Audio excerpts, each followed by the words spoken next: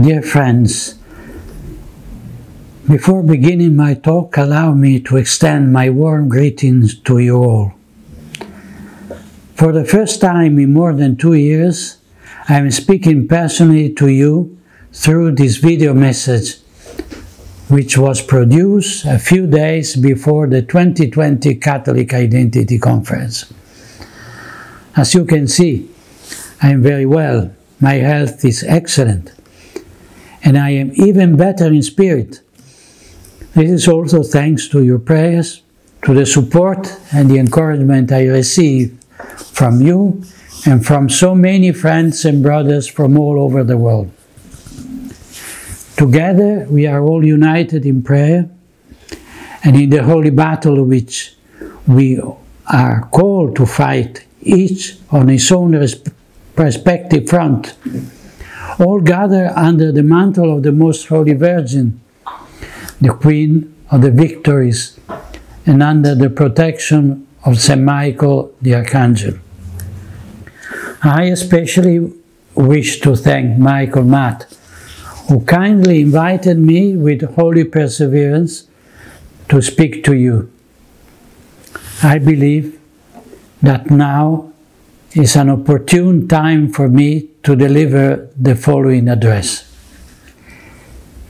The subject of my talk would be how the revolution of Vatican II serves the new world order.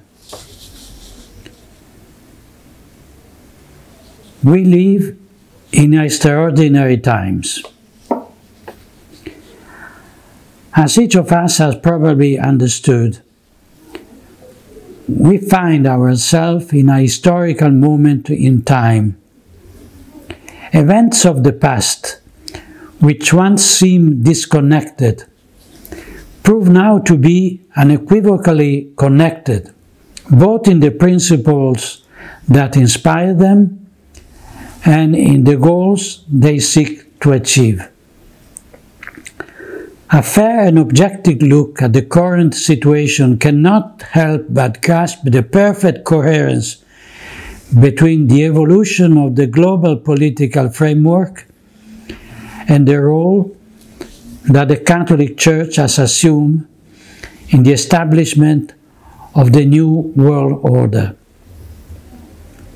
To be more precise, one should speak about the role of that apparent majority in the Church, which is actually small in number but extremely powerful, and which, for brevity's sake, I will summarize as the Deep Church. Obviously, there are not two churches, something that would be impossible, blasphemous and heretical, nor has the one true Christ Church today failed in her mission, perverting herself into a sect. The Church of Christ has nothing to do with those who for the past 60 years have executed a plan to occupy her.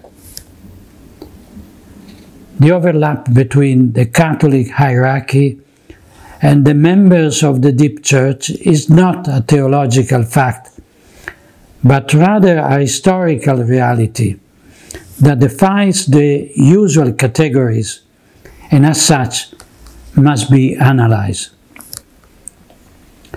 We know that the New World Order project consists in the establishment of tyranny by Freemasonry, a project that dates back to the French Revolution, the Age of Enlightenment, the end of the Catholic monarchies, and the declaration of war on the Church. We can say that the New World Order is the antithesis of Christian society. It would be the realization of the diabolic Civitas Diaboli, the city of the devil, opposed to the Civitas Dei, the city of God, in the eternal struggle between the light and darkness, good and evil, God and Satan. In this struggle, Providence has placed the Church of Christ, and in particular the Supreme Pontiffs, as catechon, that is, the one who opposes the manifestation of the mystery of iniquity. Second letter to Thessalonians. And Sacred Scripture warns us that at the manifestation of the Antichrist, this obstacle, the catechon, will have ceased to exist. It seems quite evident to me that the end of times are now approaching before our eyes, since the mystery of iniquity has spread throughout the world with the disappearance of the courageous opposition of the catechon. Let us not make the mistake of presenting the current events as normal, judging what happened with the legal, canonical, and sociological parameters that such normality would presuppose. In extraordinary time, and the present crisis in the Church is indeed extraordinary, events go beyond the ordinary known to our fathers. In extraordinary time, we can hear a Pope deceive faithful, see princes of the Church accused of crimes that in other times would have aroused horror and been met with severe punishment. Witness in our churches liturgical rites that seem to have been invented by Cranmer's perverse mind. See prelates process the unclean idol of the Pachamama into St. Peter Basilica. And here, the Vicar of Christ apologized to the worshippers of that simulacrum. If a Catholic dares to throw it into the Tiber. In these extraordinary times, we hear a conspirator, Cardinal Gottfried Daniels, tell us that since the death of John Paul II, the Mafia of St. Gallen has been plotting to elect one of their own to the Peter's chair, which later turned out to be Jorge Mario Bergoglio. In the face of this disconcerting revelation, we might well be astonished that neither cardinals nor bishops express their indignation nor ask that the truth be brought to light.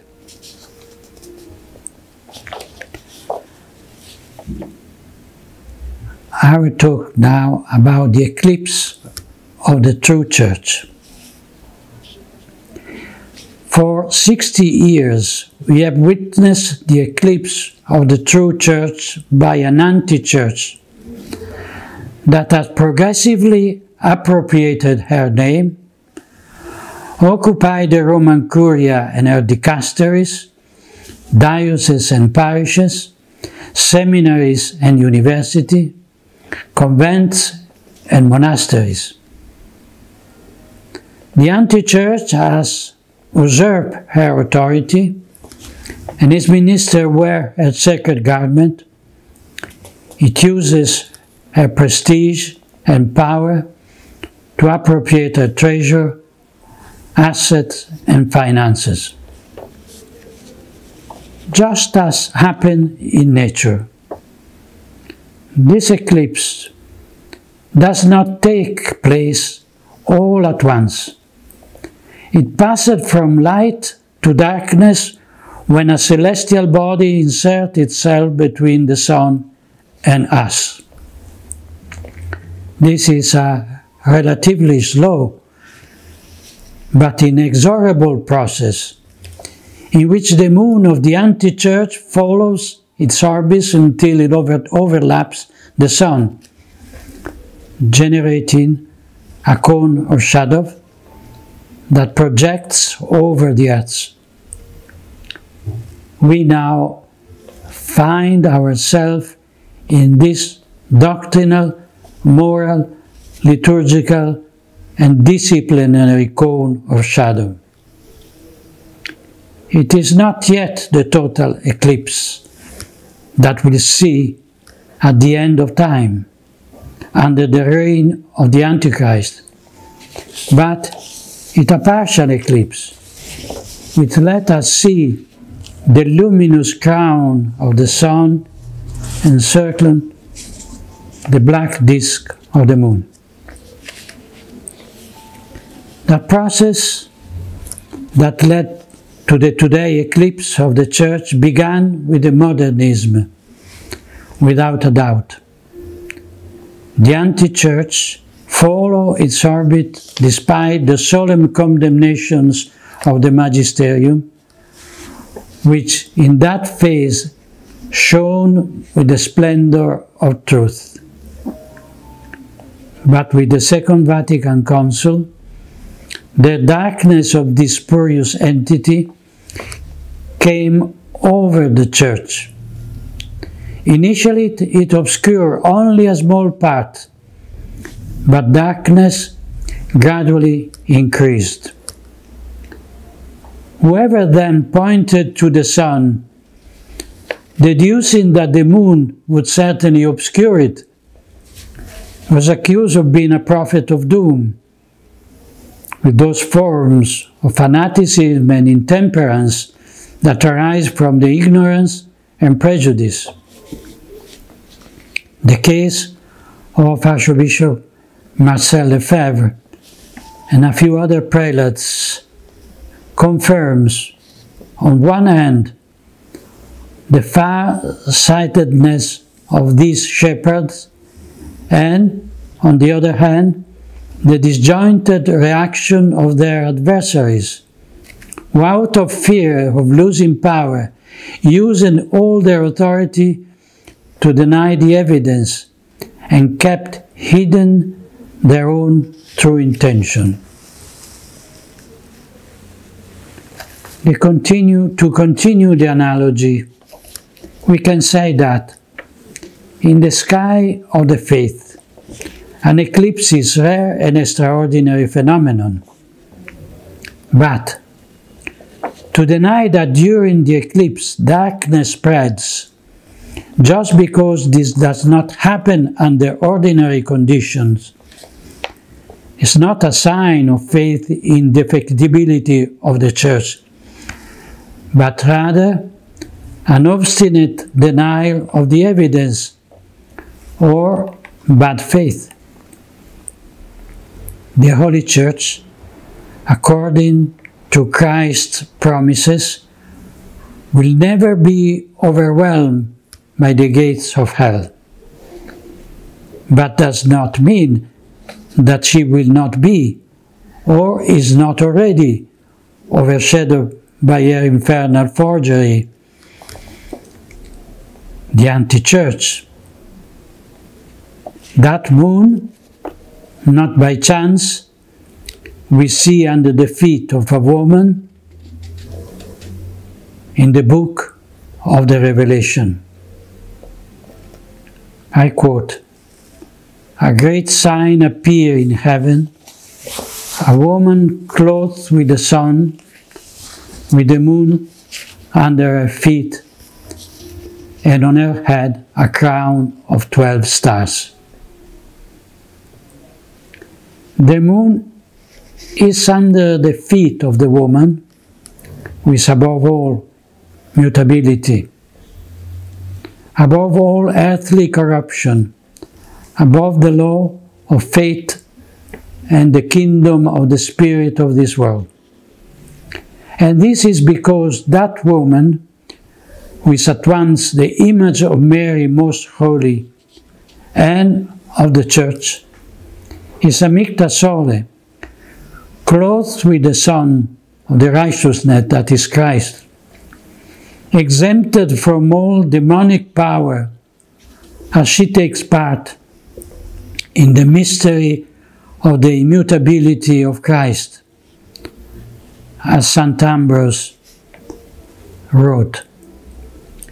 She remained unbruised, if not in her militant kingdom, certainly in the suffering one and the purgatory, and in the triumphant ones in paradise. St. Jerome, commenting on the words of Scripture, reminds us that the gates of hell are sins and vices, especially the teaching of heretics. We know, therefore, that even the synthesis of all heresies represented by modernism and its updated conciliar versions can never definitively obscure the splendor of the bride of Christ, but only for a brief period of the eclipse, that Providence, in its infinite wisdom, has allowed to draw from it a greater good.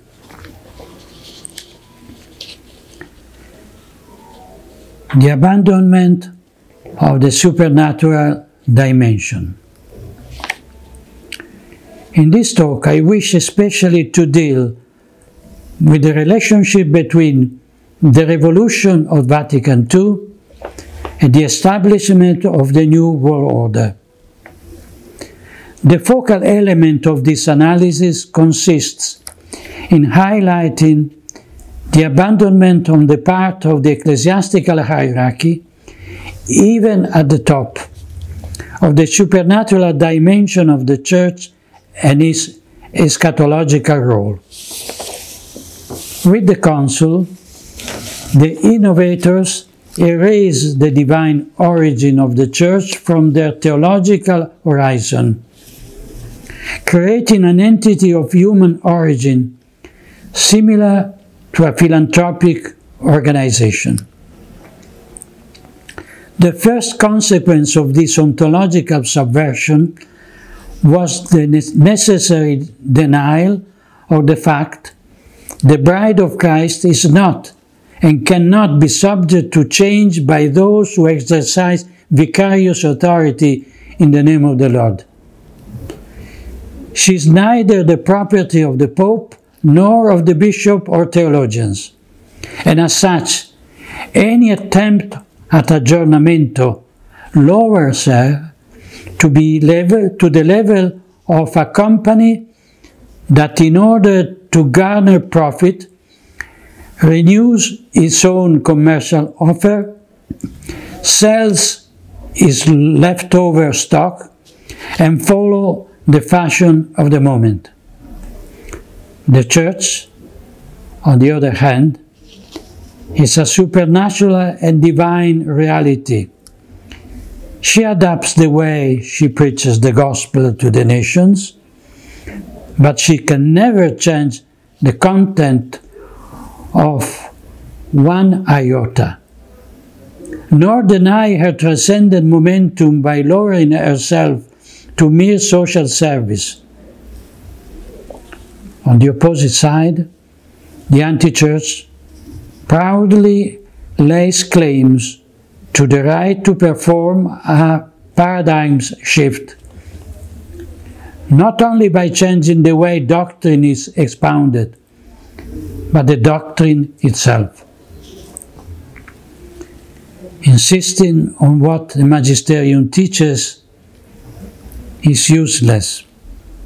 The innovator brazen claim to have the right to change the faith, stubbornly following the modernist approach. The Council's first error consists mainly in the lack of the transcendent perspective, the result of a spiritual crisis that was already latent, and the attempt to establish paradise on earth with a sterile human horizon. In line with this approach, Fratelli Tutti sees the fulfillment of an earthly utopia and social redemption in human brotherhood, pax ecumenica between religions, and welcoming migrants.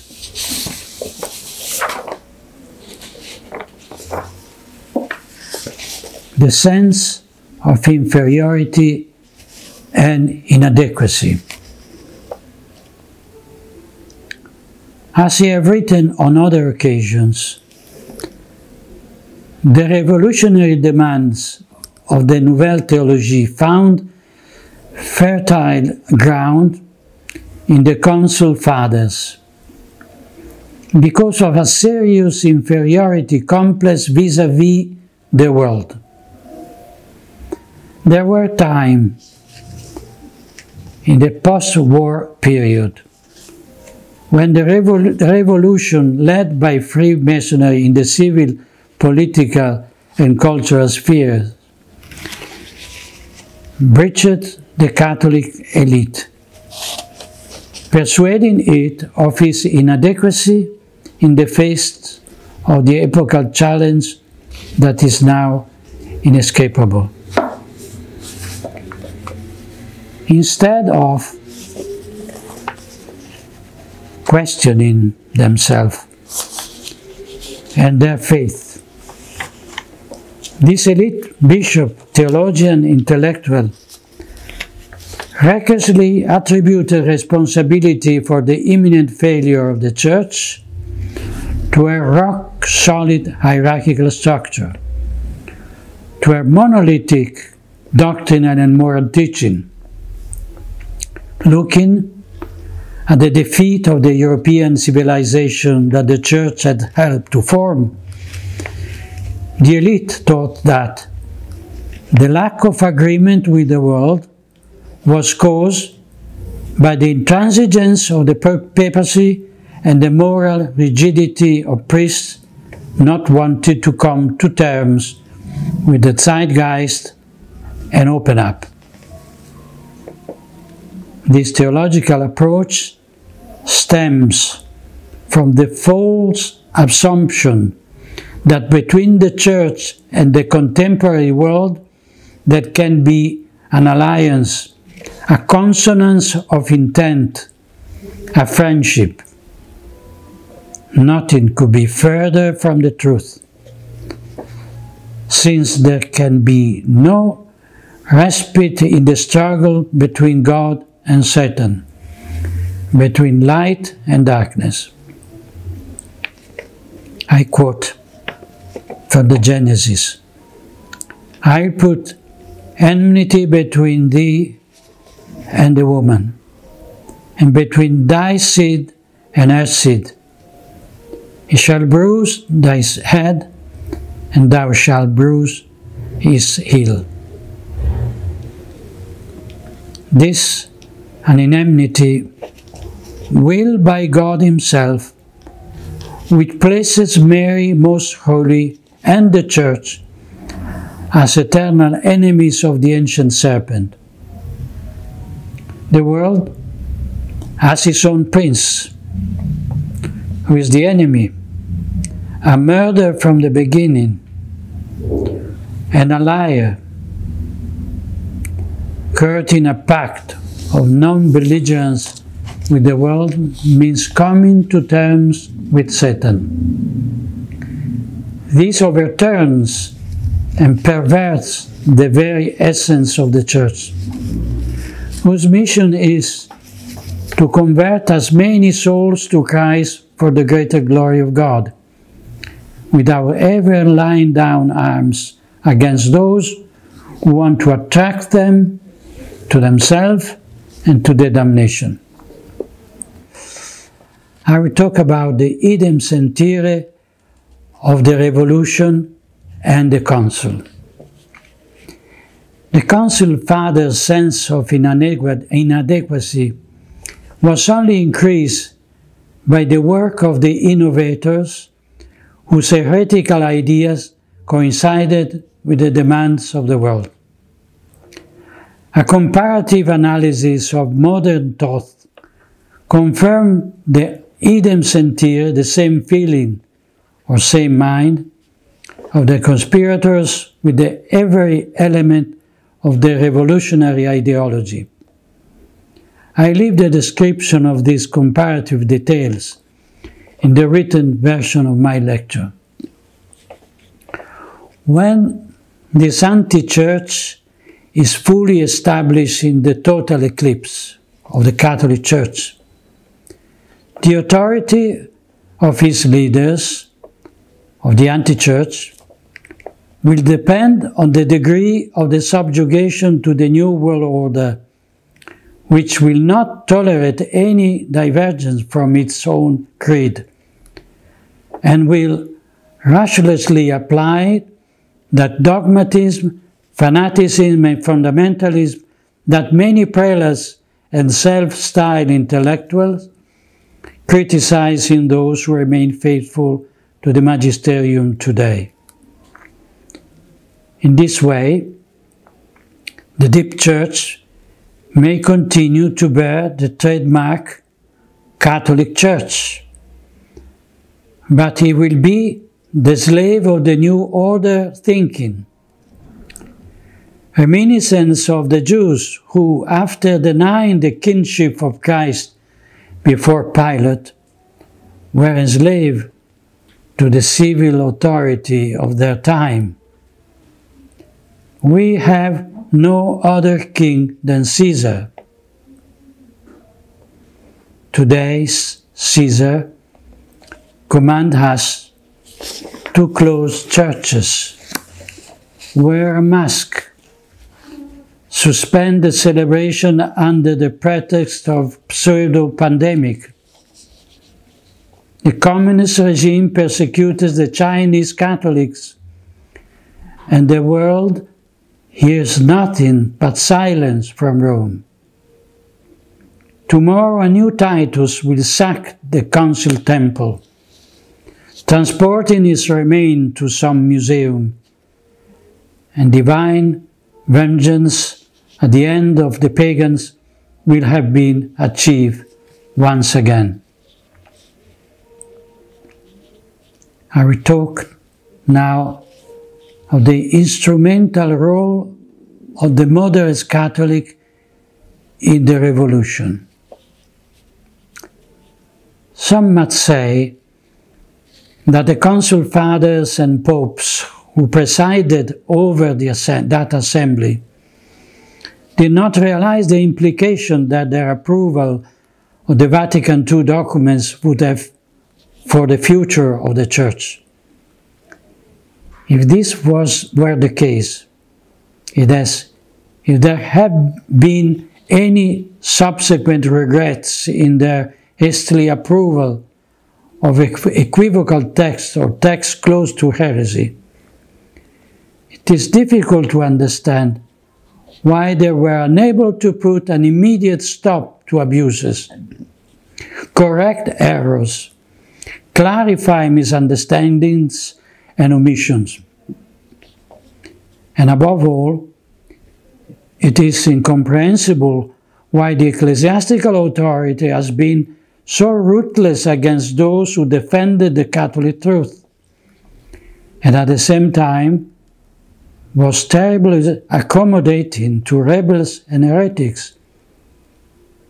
In any case, the responsibility for the conciliar Christ must be laid at the feet of the authority, which even amid 1,000 appeals to collegiality and pastoralism, has jealously guarded his prerogatives, exercising them only in one direction, that is, against the Pusillus Grex, the little flock, and never against the enemies of God and the Church. The very rare exceptions when a heretic theologian or revolutionary religious has been censored by the Holy Office only offer tragic confirmation of a rule that has been enforced for decades, not to mention that many of them, in recent times, have been rehabilitated without any abjuration of their errors, and even promoted to institutional positions in the Roman Curia or pontifical athenaeums. This is the reality that emerges from what I have described above. However, we know that, in addition to the progressive wing of the Council and the traditional Catholic wing, there is a part of the episcopate, the clergy and the people, that attempts to keep equal distance from what it considers two extremes. I'm talking about the so-called conservatives, that is, a centristic part of the ecclesiastical body that ends up carrying water for the revolutionaries, because while rejecting their excesses, it shares the same principles. The error of the conservatives lies in giving a negative connotation to traditionalism and in placing it on the opposite side of progressivism. The aurea mediocritas, via media, consist in arbitrarily placing themselves not only between two vices, but between virtues and vice.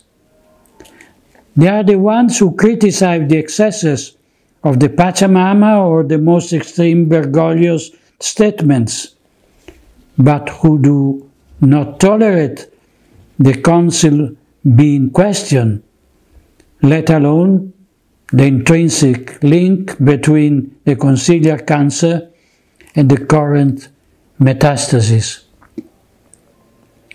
The correlations between political conservatism and the religious conservatism consists in adopting the center, a synthesis between the right thesis and the left antithesis, according to the Hegelian approach so cherished by moderate supporters of the Council.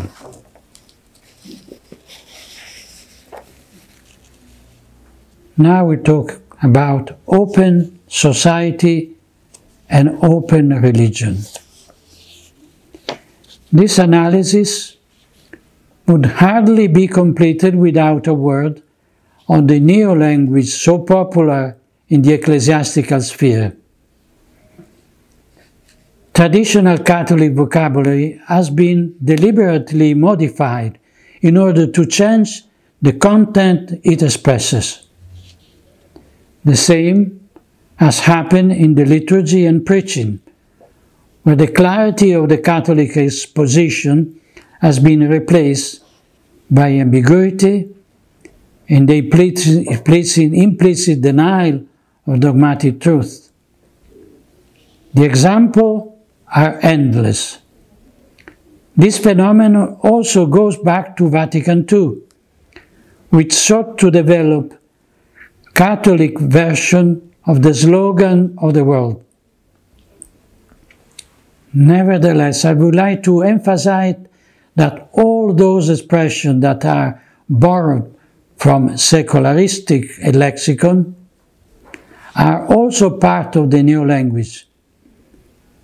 Let us consider the Bergoglio's insistence in the outgoing church, the openness as a positive value. Similarly, I quote from Fratelli Tutti,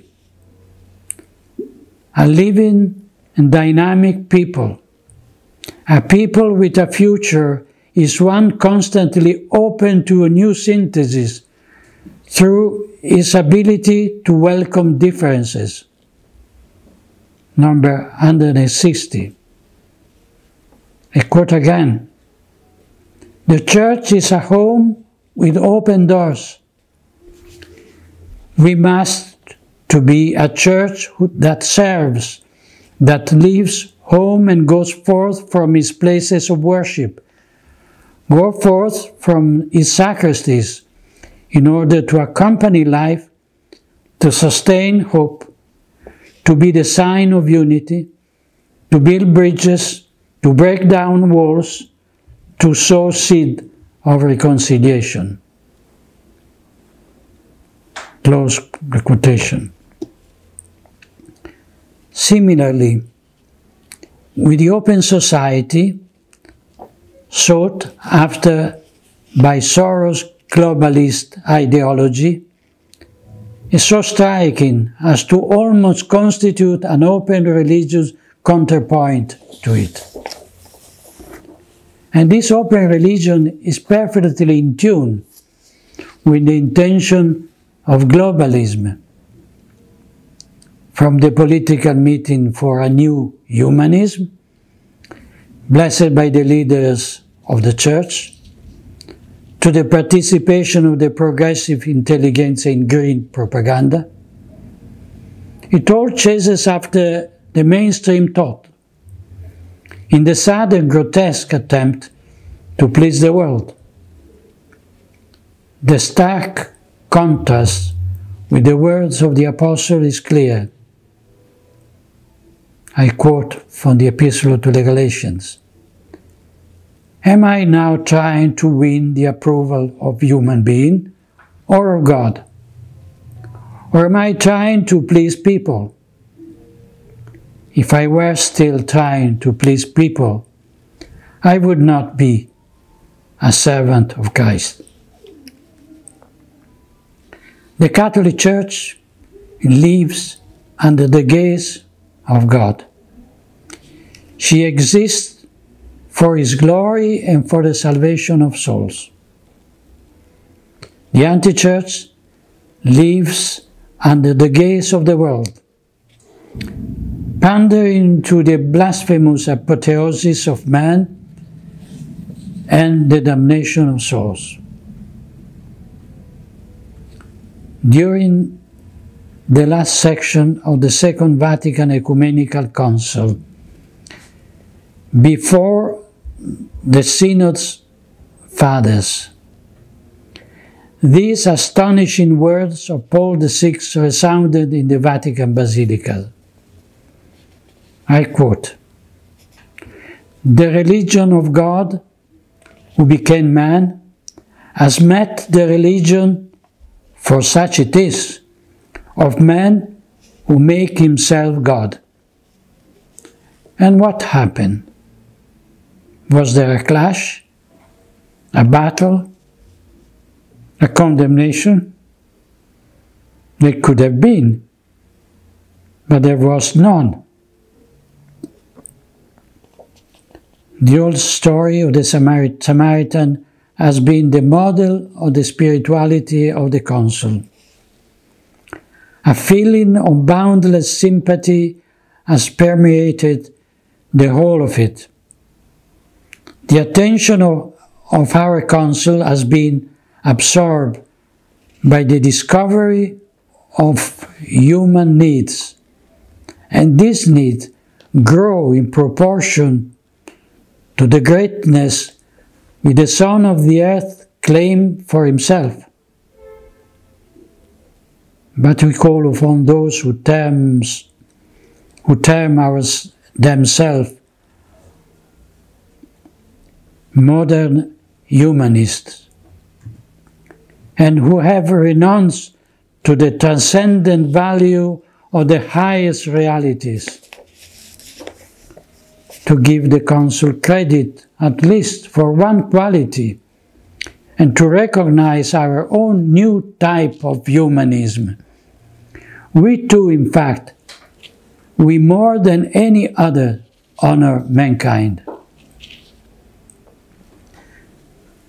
This sympathy is the figure of the Council, and of the new religion, for such it is, of the anti-church, an anti-church born of the unclean union between the church and the world, between the heavenly Jerusalem and the hellish Babylon. Note well, the first time a pontiff mentioned the new humanism was the final session of the Vatican II. And today we find it repeated as a mantra by those who consider it a perfect and coherent expression of the revolutionary men's frame of mind of the Council. Always in view of this communion of intent between the New World Order and the anti-church, we must remember the Global Compact on Education, a project designed by Bergoglio and promoted in collaboration with the United Nations, I quote, to generate a change on a planetary scale, so that education is a creator of brotherhood, peace and justice, an even more urgent need in this time marked with the pandemic. I close and quote. This project has been supported and spread to all educational institutions by the Congregation for Catholic Education through a letter that makes explicit reference to the Conciliar Constitution Gaudium et Spes. The Global Compact on Education, I quote, is a process of formation in the relationship of culture of encounter, also finds space in the value of common home, with all creatures, people, just as they are formed to the logic of communion and solidarity, are already working to recover serene harmony with creation and to configure the world as a space of true brotherhood. Close the quote. As can be seen, the ideological reference is always and only to Vatican II, because only from that moment on did the anti-church place man in the place of God, the creature in the place of the Creator. The new humanism obviously has an environmental and ecological frame into which are grafted both the encyclical Laudato Si and the green theology. The Church with Amazonian face on the 2019 Synod of Bishops with its idolatrous worship of Pachamama in the presence of the Roman Sanhedrin. The Church's attitude during the COVID-19 demonstrated on one hand the hierarchy's submission to the dictates of the state, in violation of the Libertas Ecclesiae, which the Pope should have firmly defended. It also put on display the denial of any supernatural meaning of the pandemic, replacing the righteous wrath of God, offended by the countless sins of humanity and nation, with the more disturbing and destructive fury of nature, offended by the lack of respect for the environment. And I would like to emphasize that attributing a personal identity to nature, almost endowed with intellect and will is a prelude to her divinization. We have already seen such a prelude of this under the very dome of St. Peter Basilica. The bottom line of this conformity on the part of the anti-church with the dominant ideology of the modern world establishes a real cooperation with powerful representatives of the deep state, starting with those working toward a sustainable economy, involving Jorge Mario Bergoglio, Bill Gates, Jeffrey Sachs, John Elkann, to mention a few. Allow me a brief word about the political situation in the United States on the eve of the presidential election. Fratelli Tutti seems to be a form of Vatican endorsement of the Democratic candidate in clear opposition to Donald Trump, and a few days after Francis refused to grant an audience to Secretary of State Mike Pompeo in Rome. This confirms which side the children of light are on and who the children of darkness are. I'm talking now about the ideological foundation of brotherhood. The theme of brotherhood, an obsession for Bergoglio, finds itself first formulation in Nostra Aetate and Dignitatis Humanae. The latest encyclical, Fratelli Tutti, is the manifesto of this Masonic vision in which the cry Liberté, Égalité, Fraternité replaced the gospel for the sake of a unity among men that leaves out God. Note that the document on human fraternity for world peace and living together, signed in Abu Dhabi on February 4, 2019, was proudly defended by Bergoglio with this word, I quote, "From the Catholic point of view, the document did not go 1 millimeter beyond the Second Vatican Council." I close the quote. Cardinal Miguel Ayuso Guizot, President of the Pontifical Council for Interreligious Dialogue, comments in the Civiltà Cattolica, I quote, "The Catholic Church's commitment to interreligious dialogue, which opens the way to peace and fraternity, is part of her religious mission and at its roots in the Council event." I close the quote. Once again, the Council of Vatican II confirms that it is at the origin of Bergoglian metastasis. The fil rouge, the common thread that unites the Council with the cult of the Pachamama, also passed through Assisi, as my brother Athanasius Schneider rightly pointed out in his recent speech.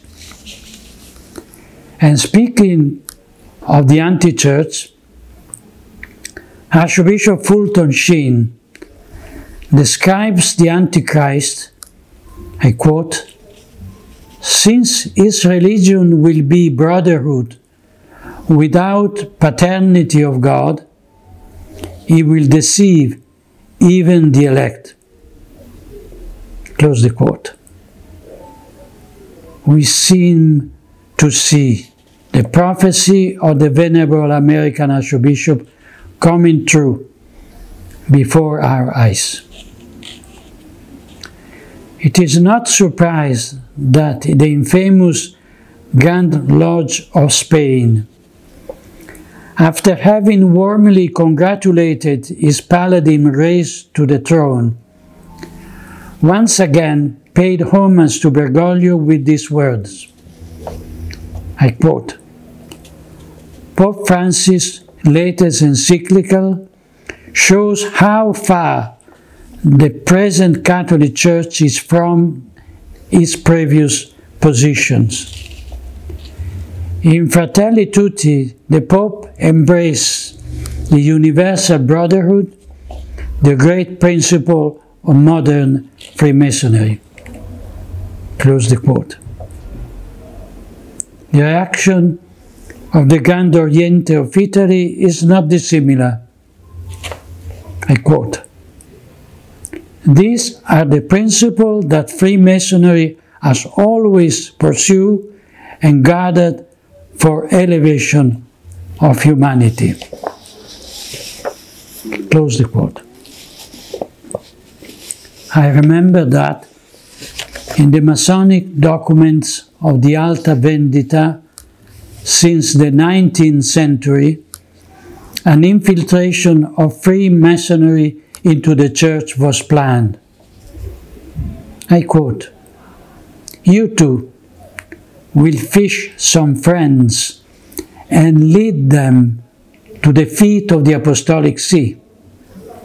You will have preached revolution in tiara and cope, proceeded under the cross and banner, a revolution that will need only little help to set the quarters of the world on fire. I will talk now of the cause and effect. Philosophy teaches us that to a cause always corresponds a certain effect. We have seen that the action carried out during Vatican II have had the desired effect, giving concrete form to that anthropological turning point which today has led to the apostasy of the anti-church and the eclipse of the true Church of Christ. We must therefore understand that if we want to undo the harmless effect we see before us, it is necessary and indispensable to remove the factors that caused them. If this is our goal, it is clear that accepting or even partially accepting those revolutionary principles would make our effort useless and counterproductive. We must therefore be clear about the objectives to be achieved, ordering our action to the goals. But we must all be aware that in this work of restoration, no exception to the principle are possible, precisely because failure to share them would prevent any chance of success. Therefore, let us put aside once and for all the vain distinction concerning the presumed goodness of the Council, the betrayal of the will of the Synod Fathers, the letter and spirit of Vatican II, the magisterial weight or lack of thereof of his act, and the hermeneutic of continuity versus that of rupture. The anti-church has used the label Ecumenical Council to give authority and legal force to its revolutionary agenda, just as Bergoglio calls his political manifesto of allegiance to the New World Order an encyclical letter. The cunning of the enemy has isolated the healthy part of the Church, turning between having to recognize the subversive nature of the council document, thus having to exclude them from magisterial corpus, and having to deny reality by declaring them apodictically orthodox in order to safeguard the infallibility of the magisterium. The dubia represented an humiliation of the princes of the Church, but without untying the doctrinal knots brought to the attention of the Roman pontiffs. Bergoglio does not respond, precisely because he does not want to deny or confirm the implied errors, thus exposing himself to the risk of being declared heretic and losing the papacy. This is the same method used with the council, where ambiguity and the use of imprecise terminology prevent the condemnation of the error that has been implied. But the jurist knows very well that, in addition to the blatant violation of the law, one can also commit a crime by circumventing it, using it for evil purposes. Contra legem fit, quod infraudem legit fit. The Latin will say, what circumvents the law is against it. To conclude, the only way to win this battle is to go back to doing what the Church has always done, and to stop doing what the anti-Church asks of us today, that which the true Church has always condemned. Let us put our Lord Jesus Christ, King and High Priest, back at the center of the life of the Church, and above that, at the center of the life of our communities, of our families, of ourselves. Let us restore the crown to Our Lady Mary, Most Holy, Queen and Mother of the Church. Let us return to celebrate the traditional Holy Liturgy worthily, and to pray with the words of the saints, not with the rambling of the modernists and heretics. Let us begin again to savor the writings of the fathers of the Church and the mystics, and to throw into the fire the works imbued with modernism and immanentic sentimentalism. Let us support with prayers and material help the good priests who remain faithful to the true faith, and withdraw all support from those who have come to terms with the world of its lies. And above all, I ask you in the name of God, let us abandon that sense of inferiority that our adversaries have accustomed us to accept. In the Lord's war, they do not humiliate us. We certainly deserve every humiliation for our sins. No, they humiliate the majesty of God and the bride of the Immaculate Lamb. The truth that we embrace does not come from us, but from God.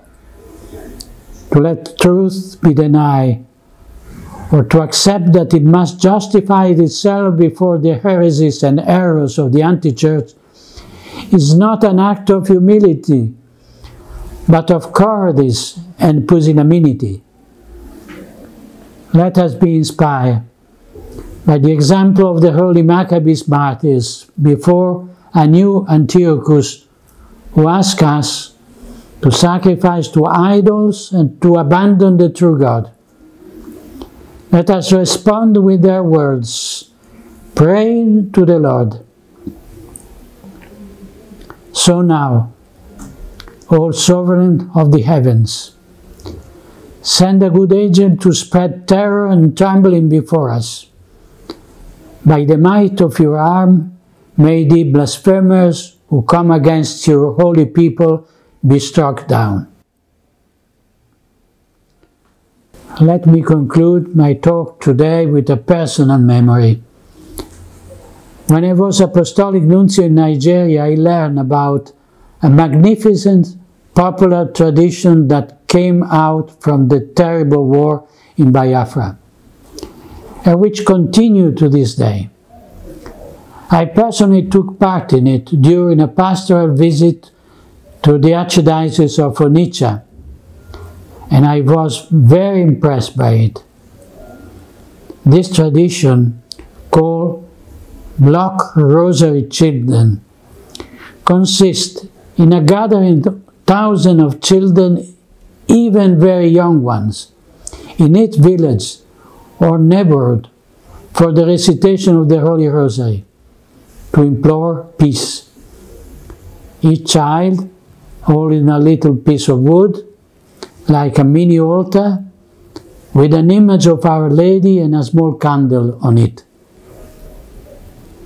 In the day leading up to November 3rd, I invite everyone to join in a Rosary Crusade, a sort of siege of Jericho, not with 7 trumpets made of ram's horns sounded by priests, but with the Hail Marys of the little ones and the innocents to bring down the walls of the deep state and of the deep church. Let us join with little ones in the Block Rosary Children, imploring the woman clothed with the sun, that the reign of Our Lady and Mother may be restored, and the eclipse that afflicts us shortened. May God bless this holy intention.